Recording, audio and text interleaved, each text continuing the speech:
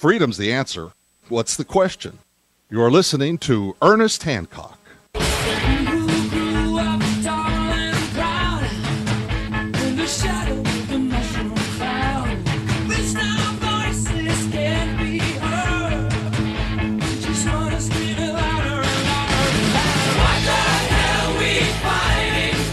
Yeah, what we fighting for here on Declare Your Independence with me, Ernest Hancock, and Ivan Eland from the Independent Institute, independent.org. You know, we went through this before. Those of us that are old enough remember the Newt Gingrich came out. It's the same guys, Newt Gingrich, DeLay, Dash. I mean, same people, same. They came out 6 weeks before the midterm elections in 1994, after the 9-2 big Ross Perot uprising of the peoples. What happened was Frank Luntz is now a pollster working with Fox all the time and everything. He was a pollster for Ross Perot. And he went around to all these United We Stand groups and forums and everything, and he said, hey, you know, give me your focus group, kind of what phraseology do you like? What issues are good? What's bad? And they took that and they go, okay, midterm elections. See, this is what we promise y'all. We're going to do this contract on America or with America, whatever. Depends on your perspective. So they go in and they say, these are the things that we promised to bring to the floor and do. I don't think they really passed anything. I think they did away with one tea inspector for $135,000 out of New York or something. I mean, seriously. So I go, all right. 6 weeks before the midterm election, you had the big Republican revolution. It sweeps in, they get control, and, whatever happens, and we got blue dresses that we got to deal with. Then we get into the 2008 Ron Paul Revolution.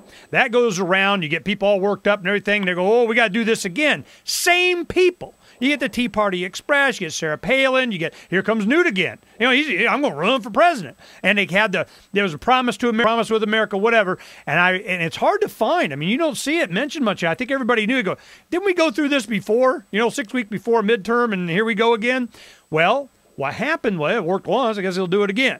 Well, part of that was, a missile defense system they were going on about. I remember hearing this, strategic, defense initiative, the space war, the Star Wars program and so on. Then they say, oh, we're going to have to support the troops, more war. Then they're going, the missile shield, more war. Then they say we got to enforce sanctions in Iran, not on Iran or around Iran or about Iran, in Iran. I'm like, yeah, what, did AIPAC get to write this thing or something? So I'm going, what the heck is going on that when we get into this new Congress that's going to be there in Senate, the Tea Party movement, are they really what it started off being was the people, or did it get co-opted? I mean, what's going on in your opinion there, Ivan?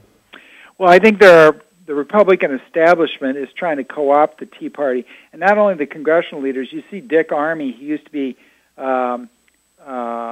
majority leader of the House when the Republicans were in previously under Gingrich, and so this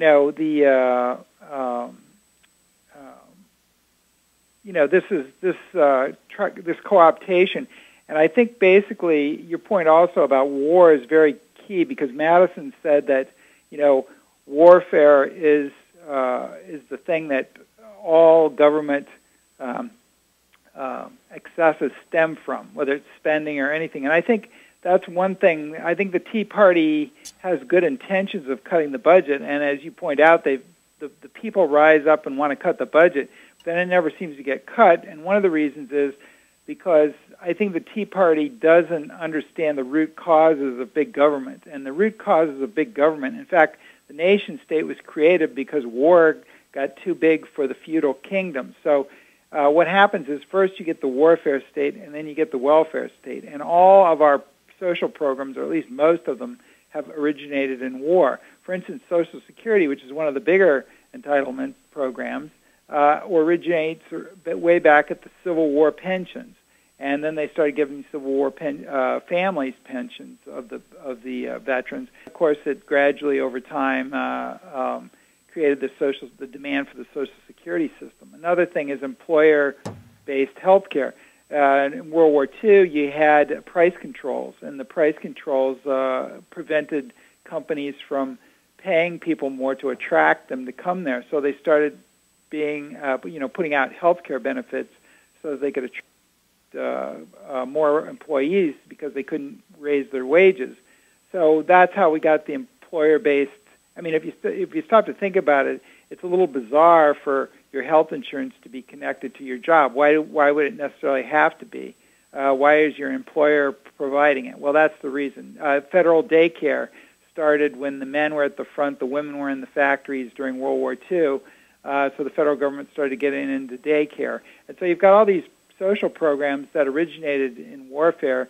And during warfare, there's always log rolling. The one party supports the other party's war if the other party gets, the opposition party gets freebies, and the Republicans get it as much as the Democrats. Now, no, let's stop right there. I want to talk about that for a little bit.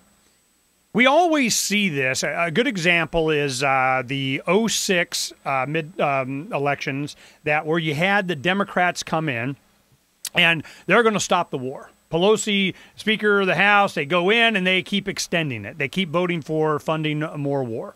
You have Obama comes in and he's, I want to be the peace guy. Pace. Well, more war. Expands it, Yemen, Pakistan. We got all kinds of stuff happens.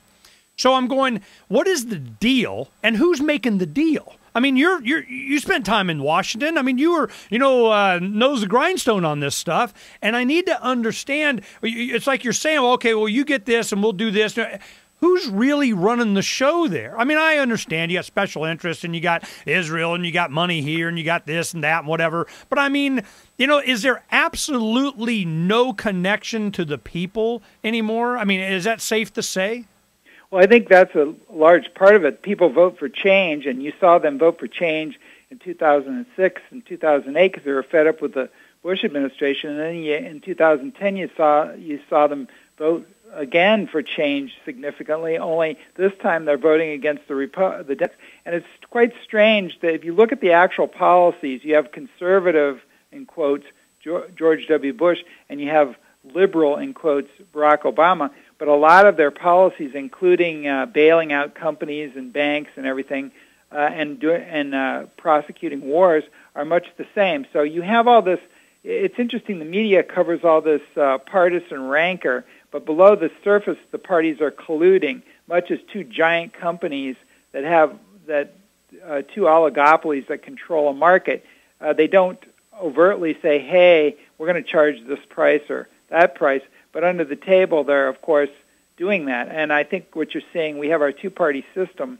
Americans are curiously proud of our free market system where there's much competition, and I'm proud of it too. But then when they get to the political system, they're curiously proud of a system that has only two parties and two choices, basically. All minority parties come up periodically, but then they get rubbed out by the way the system is structured. So you have two parties, and they pretend to compete, but they actually collude. And if you look at the policies, and in particular, the last two cases, George W. Bush and Obama, you see a striking similarity in policies, both foreign policies and domestic policies. Well, I need something explained to me. I mean, come on, man. I mean, you were there. How long were you in Washington working on policy and such? Well, I'm still in Washington. I worked for Congress for 15 years in various capacities, and then I've been in the think tank world since then, and at Cato Institute and at Independent Institute. And so, I've seen it from all different directions. And the way that Washington is a very cynical place, and what you do is Washington is largely a PR shop, both in government, outside government, of various groups. And what they're trying to do is spin whatever they're doing. And, if you get the spin and you can convince the people that what you're doing is correct, or at least so that they don't vote you out, then you've done your job. So it's okay, now let me tell you what manipulation of public opinion. Well, let me tell you what I want to talk about when we come back. Do they really have a fear of us voting them out, or is the system just rigged? Do they, are they really worried about us, or they're just trying to keep the guillotine's lines from forming? I mean, I need to understand their mindset because it doesn't seem like they're afraid, and they need to be afeared.